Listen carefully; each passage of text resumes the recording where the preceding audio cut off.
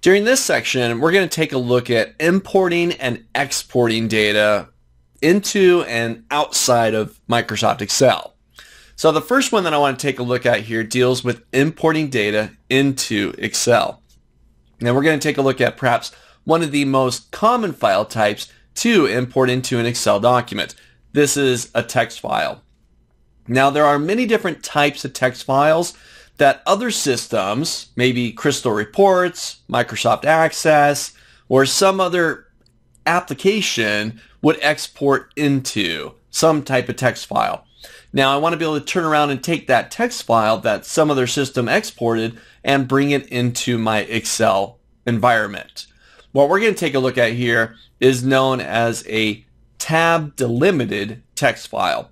Another very common type of text file is a CSV file, or a comma separated document. So first, there's an example file of a text file. You can download this from lecture number 2 of this course that contains a tab delimited text file.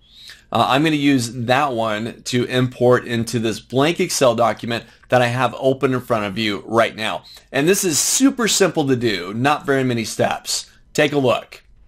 So I'm going to hop up to my data menu, top of the screen.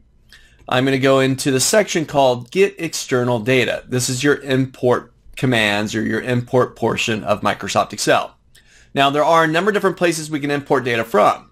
We're going to take a look at these first. We're going to take a look at from text.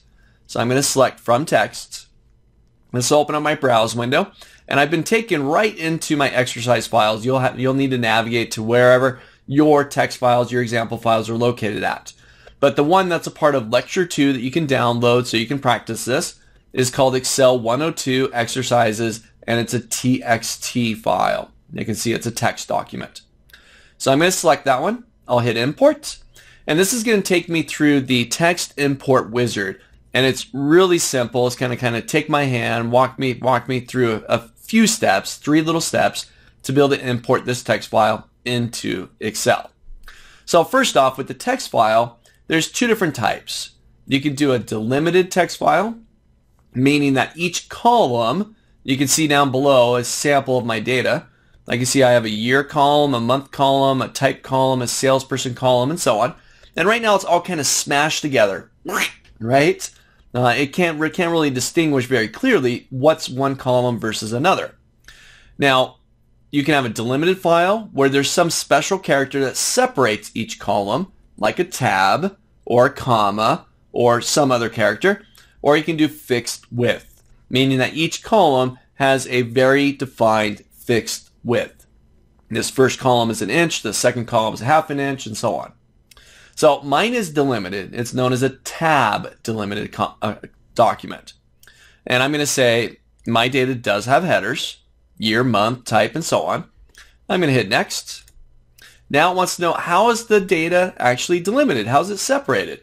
Well, mine is tab, but you do have a few other ones, just based on your document and how your data is actually delimited or separated. You can see with tab selected that I do get clear, distinct columns in there. If I switch it from tab, look at that, all smashed together, to something else like comma, well, if there's commas in there, it'll try to separate it, but that's not a consistent delimiter across all my data. So I won't do commas, I'm going to do a tab. I'll hit next. Your next step, you could do a little bit of tweaking with the data itself. Right now by default, everything that gets imported in will be marked as general. So Excel will then take over and dictate what it should be. Oh, this is a date, this is numeric, this is currency, and so on. I'm just going to leave it set to general, but if you like, you can select columns down below and specify between text and date. You can even skip columns as well. Ooh, I don't need region. Let's turn that one off. So you can do just a little bit of tweaking, nothing big. So I'm going to stick with just general across the board. This is my defaults. I'll hit OK. And now it wants to know, well, where do you want to put the data? I'm just going to put it in the existing worksheet there inside A1. I'll hit OK.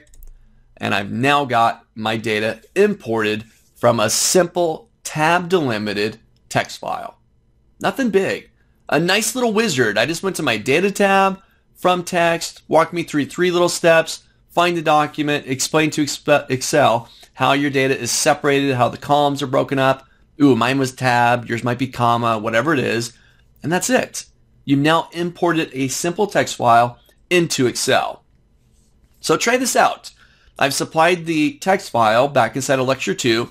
Make sure you download that. Open up a blank document in Excel, visit your Data tab, do from text, go find that document and import it in.